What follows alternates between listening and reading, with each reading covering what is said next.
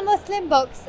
So when I was on maternity leave a couple of years ago, I was looking for children's books that were fun, exciting, kind of engaging, but then I had a little concept of Islam. I really struggle finding mainstream books like that because mainstream books offer those things, Islamic books didn't. I found Islamic books really quite a little bit dark, a little bit kind of just not child friendly, not age appropriate. So what I used to do is when I used to read children's books to my kids, especially mainstream books, I used to adapt the words to like Arabic or like a bit of Punjabi in there as well. But and then I used to forget what I wrote or I said the time before. But anyway, so what I used to do was, because I used to kind of reword the story, I thought, well, actually, it'd be so nice if the characters were more relatable, if the imagery was kind of a little bit more relatable.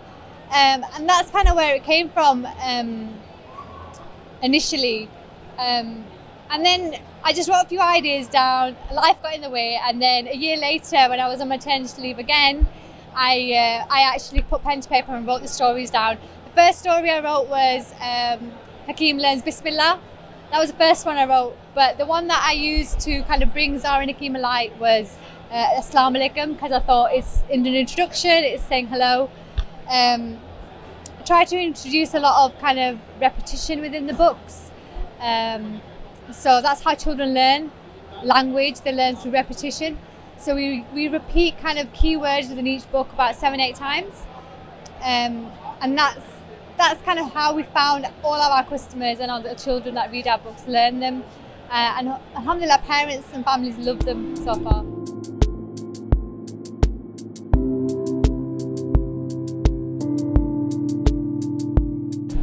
Genuinely, my advice to anyone who wants to do anything in life, I think if you have a real passion for it and you're not thinking of extra things, it's just the fact that whatever your mission is, make it simple. So my mission was, at that time, was I wanted to teach my kids these basic words. That was my mission, and it wasn't about thinking about everybody else. It was at that moment it was my son and my daughter. And actually, for me, because it was so authentic, because it came naturally to me, it just worked. I didn't have to try.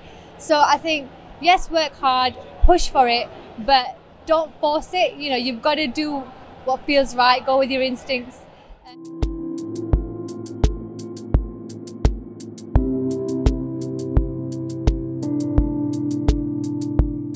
So Hakeem and Zara look like my son and daughter, so Suleiman and Syra.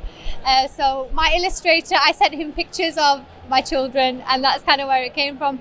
Obviously my children's names are quite complicated to say, so I tried to keep Hakeem and Zara's name 2 syllables, so it's very easy for children to say that, not just kind of pluck them out of the air.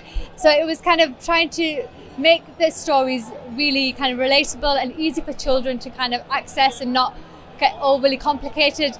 For me, the language in there, the most complicated words you're going to get in there is Alhamdulillah and Assalamu Alaikum, and that's what the key is to learn, not the kids' names. So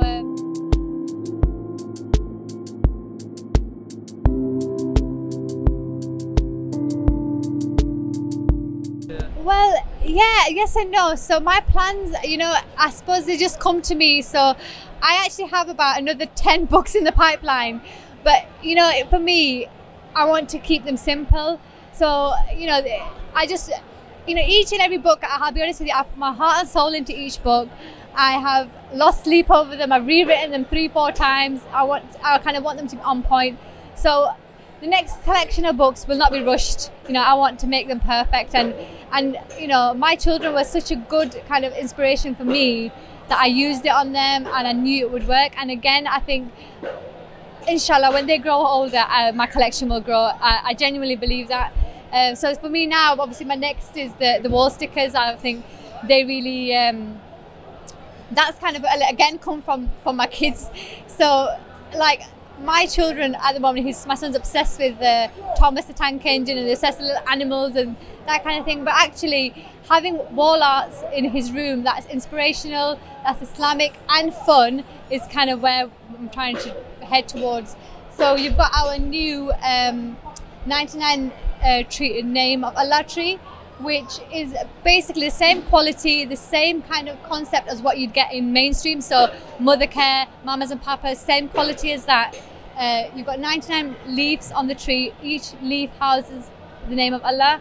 And then we've got the other kind of fun, more brightly coloured images, which is our rainbow, our rocket, our hot air balloon.